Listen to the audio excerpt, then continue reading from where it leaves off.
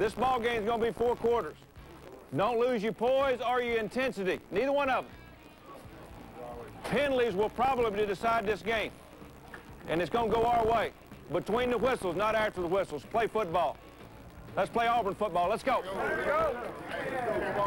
Trey Smith put out as a wide receiver. Check that. He's in the backfield. Here's Cox feeling pressure. Dumps it off to Irons. 35-40. Near sideline 45 and out of bounds. Tony Taylor with the tackle. 15 yards on the gain. And that's another Auburn first down. What presence that time by Brandon Cox as Kenny Irons actually was the one who split out in the slot spot out there, and he made the catch. Cox knew exactly where he was and found him for the first down. That's a nice play call right there. It's a quick play action fake to Trey Smith up the middle, and that's a design screen play into the boundary. Kenny Irons hauls in the catch and does the rest, getting outside the 40 to the 45-yard line. Big third down right here. Auburn 51% on third downs. Third down and a long night. Closer to 3rd and 10. Courtney Taylor in the game for the first time. He'll line up on the left side. 2-receiver bunch set over there with Obamanu. Irons in the backfield. They'll drag Nix in motion from right to left. Brandon Cox dropping back. Throws underneath. Taylor makes the catch near midfield. Breaks a tackle. Spins away for one. He's got the first down into Georgia territory. Down he goes to the 44-yard line. Ray Gant. Will Thompson get to him finally, but not after he picks up 11 yards on the play. What a great play call that time by Al Borges. Nice play right there. It was sort of a delay route by Courtney Taylor. He just kind of comes underneath coverage and makes the catch, and Courtney Taylor is the best receiver at catching and making yards happen after the catch. He picks up another 5 yards to barely get the nose across the 45 of Georgia. 1st and 10. Ball just across the Georgia 45. Brandon Cox 4 for 5 for 43 yards on this first possession. 3-man bunch set left side. Aroma should do the lone receiver to the right. They'll fake the handoff. Cox rolls, fires. Wallace catches it. 45, far sideline 40. First down 35. Out of bounds at the 31-yard line. Greg Blue, the free safety, rides him out of bounds, but not before he picks up 14 and another Auburn first down. Hands it off to Irons over right tackle. 30, 25, 20, 15, 10, 5. Touchdown, Auburn! 31 yards. Kenny Irons right up the gut. How about that for a statement drive? First one. Auburn starts on the 7-yard line. Brandon Cox checks off. He sees an opening over the right side. Kenny Irons, nice blocking up front. Joe Cup, Ben Grubbs, Tim Duckworth. What a surge going right up the middle. Kenny Irons did the rest for the first 6 of the night. Brandon Cox, first down play. Toss it back to Kenny Irons, short side of the field. 25, 30, breaks a tackle, 35, up ahead to the 38-yard line before he's brought down from behind by the strong side linebacker, Brandon Miller. Pickup of 17. So far, this offensive line is just dominating the line of scrimmage. That time, a toss sweep into the boundary. Kenny Irons was not touched until he got 14 yards down the field. 17 yards, first down Auburn. Wallace in motion from right to left. Down to 2. Cox takes the snap, drifting back, drops it underneath. Kenny Irons with a blocker in front to the 40, 45, 50. He's up ahead of the 45 into Georgia territory. Down to the 42-yard line. That's a first down for Auburn. DeMario Mentor with the tackle. 22 yards on the play. Well, it took him a while to get lined up correctly, but good job right there. What a play call by Al Borges. He lines up in like a trips formation to the wide side as if he's going to run a flood route to the right side. He comes back with a screen to Kenny Irons. Good blocking downfield. 22 yards, first down Auburn. Auburn takes over, 1st and 10 from their own 32. Trey Smith lines up as a wide out, now in motion from right to left. Give to Kenny Irons. Big hole, 35, 40, 45. Midfield spun down into Georgia territory at the 48-yard line by Trey Battle. My goodness, 21 yards on the pickup. You could have driven 2 trucks through that hole. Boy, they are opening some holes in that offensive line for Auburn. Kenny Irons takes the handoff over the left side this time. Gets across midfield down to the 48-yard line. This offensive line is doing its job so far. 98 yards of rushing for Kenny Irons on top of another 37 receiving. Wallace in motion from right to left. Bunch set now to the left side. Give to Lester up the middle. 25, 30, 35, 40, 45. Cuts upfield to the 50. Into Georgia territory. To the 45-yard line. Trey Battle finally running him down. Another huge hole. 32 yards. First down Auburn, and they're quickly into Georgia territory. Well, I think you and I could have ran through that whole ride. What blocking up front. Ben Grubbs, Joe Cup opening up the hole for Brad Lester, making his first action in 2 games, just breaking up across the G at midfield to the 45-yard line. Second down and a short 7. Brandon Cox play action on second down. He's going to go deep near sideline, looking for Mix, makes the catch to the 10 to the 5. Ball knocked loose and out of bounds. It goes at the 2. 36 yards, Stan. What a throw and what a catch by Anthony Mix, the senior from Bay Minette, Alabama. Brandon Cox does a quick play action fake. Anthony Mix basically does an outside wheel route. Brandon Cox, what touch, laying it over the outside shoulder over the defender, Oliver. Clock will start with the ready for Anthony Mix hauls it in, fumbles at the very end, but the ball goes back to the 5-yard line. What a nice catch. What a beautiful, beautiful throw as well by Brandon Cox.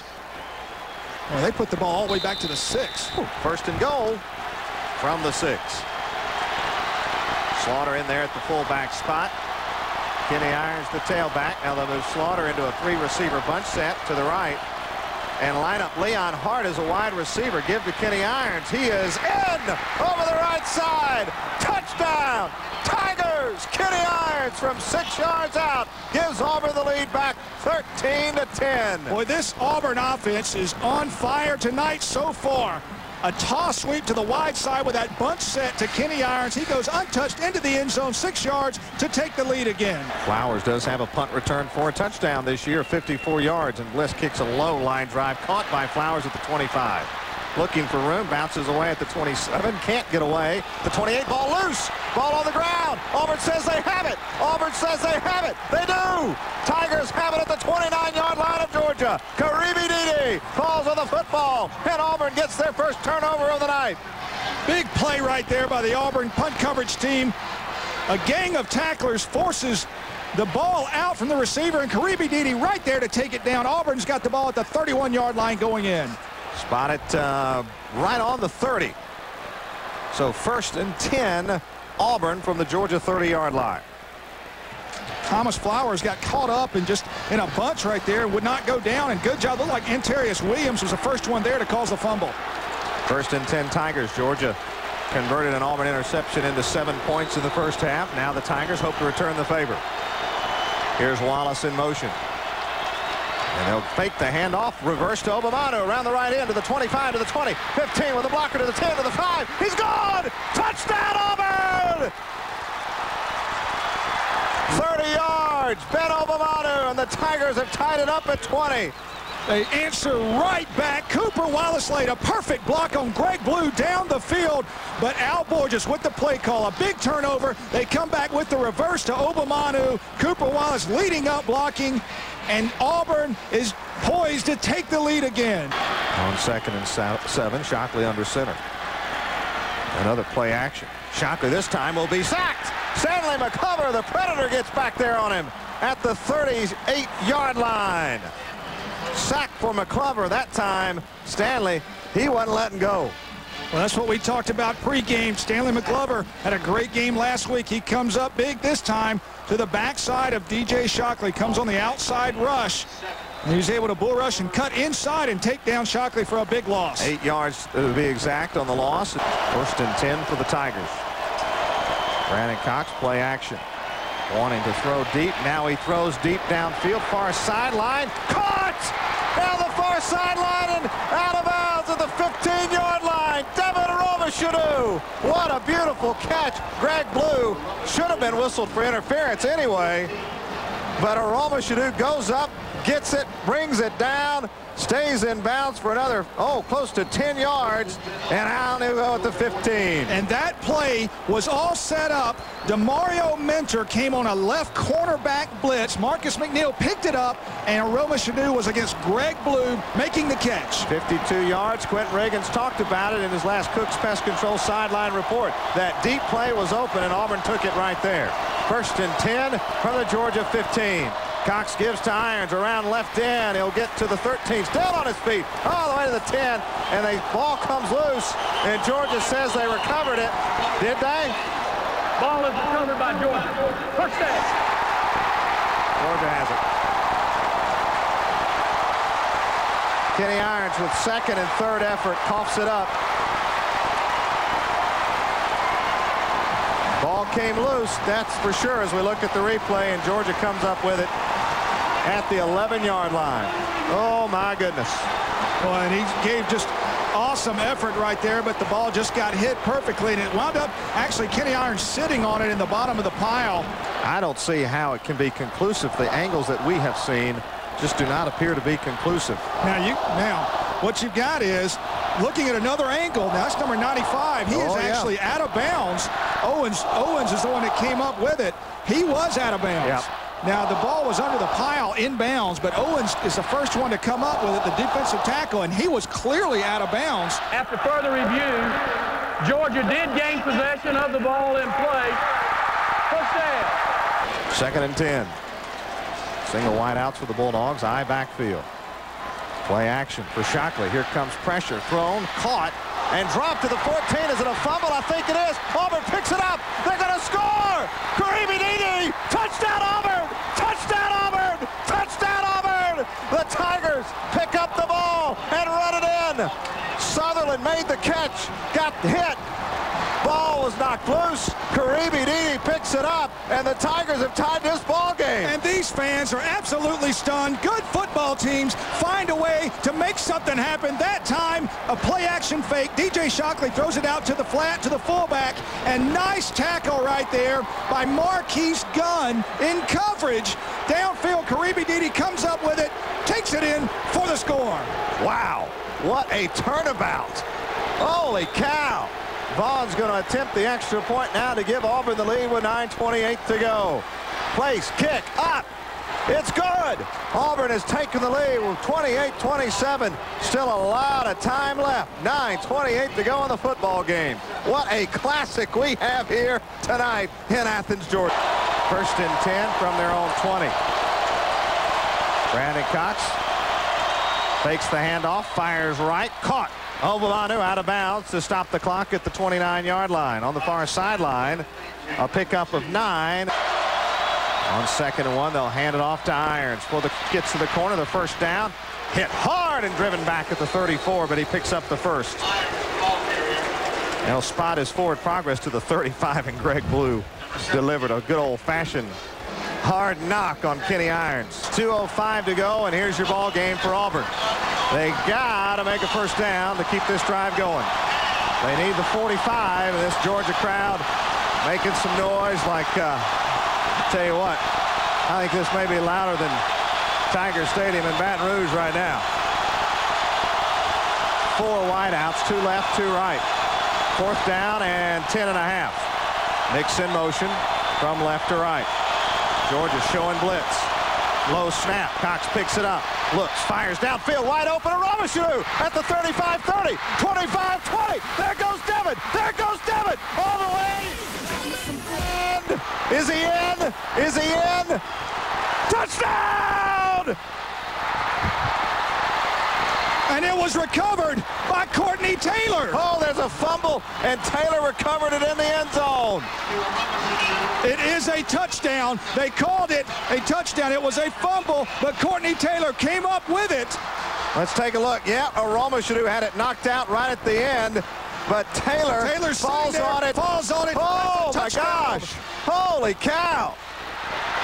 Oh, that's right. But you know what, Stan? It will come back to the 1 because it was 4th down.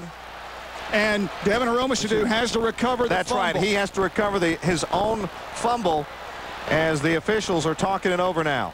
So Devin Aromashadu makes the catch on 4th down and 10, takes it all the way to the end zone, right shy of the end zone, has it knocked loose somewhere around the 2 or 3 yard line.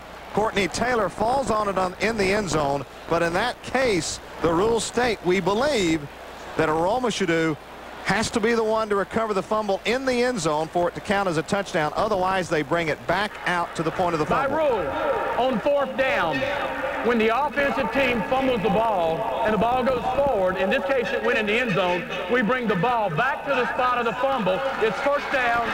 It's Auburn, you know, and to be quite honest with you, that may benefit Auburn.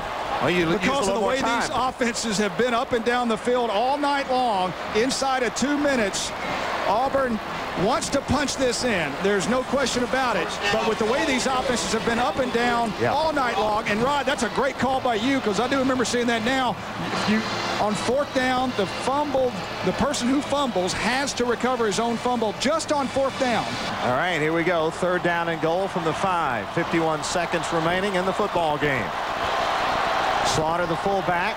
Irons the tailback. Here's Brandon Cox. They're going to hand it off to Kenny Irons, and he'll get it right in the middle of the field to the 2-yard line, so John Vaughn will be looking at nothing more than an extra point here. He is 9 of 17 on the year.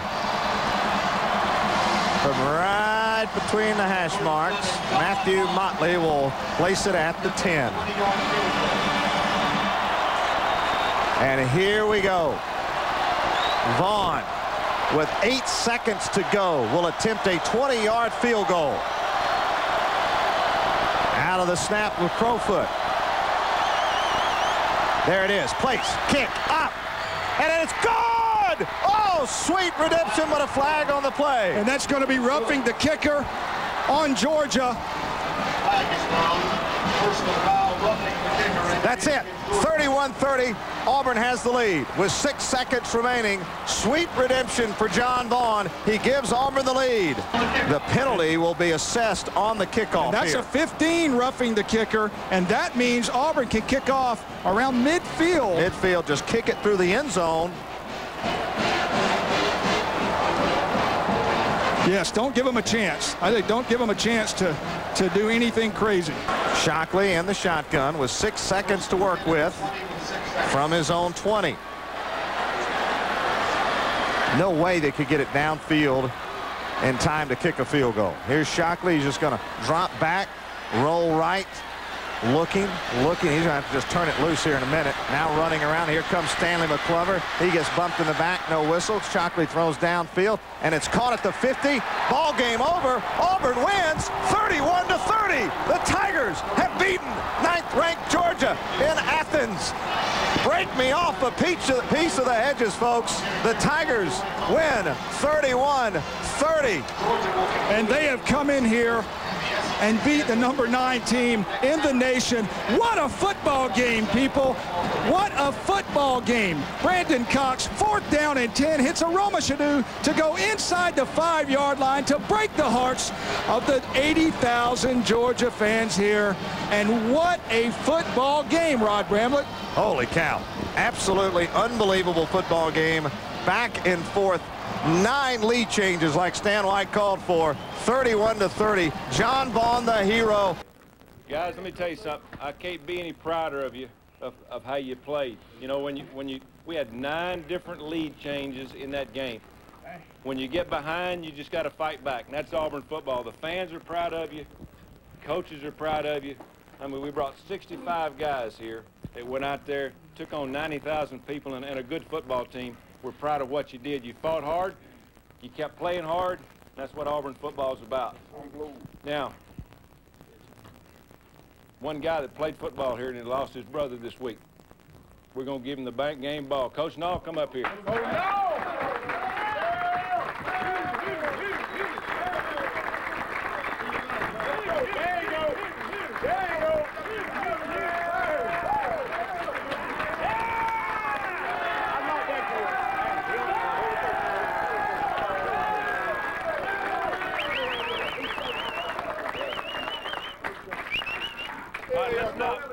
We're proud of you, but that one's over with after tonight. You know what we got in front of us. I mean, this season's just now starting. We still got a shot.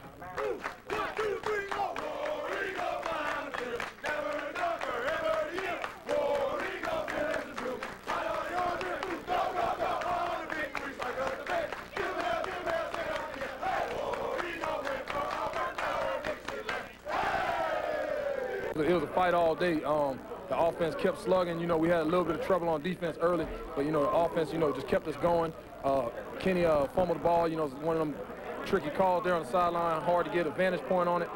They replayed it, you know, Georgia ball, and we just had a plan to win the game on defense. We knew we had to make a big stop. AT forced a big-time fumble. It was just laying on the ground. All I had to do was pick it up, and Will Herron, Jay Wilhite, you know, they set up a convoy, and I just took it in. It's unbelievable. It's undescribable. You know, just hope for a chance, and that's really all you can ask for. Offense played an amazing game. Got me down there. You know, I thank the coaches for sticking with me and giving me the opportunity. And you know, defense played great. And, you know, Tipper had a Georgia. They played a great game. We were fortunate enough to come out on top this time. Well, the call was, you know, Tiger Wright smashed Bender, and the play had been there the whole game on, you know, third and long. So, you know, coaches was able to believe in Brandon and call it again, and Brandon was able to make a good throw, and it was just wide open for an easy catch. And, you know, rest is history. That's right. Next week, the Iron Bowl is going to be a tough game. You know, a war. It's going to be a war. It's going to be a real tough game. We just got to go out there and play. We're going against a great defense and a great offense. So, you know, we just got to go out there and play.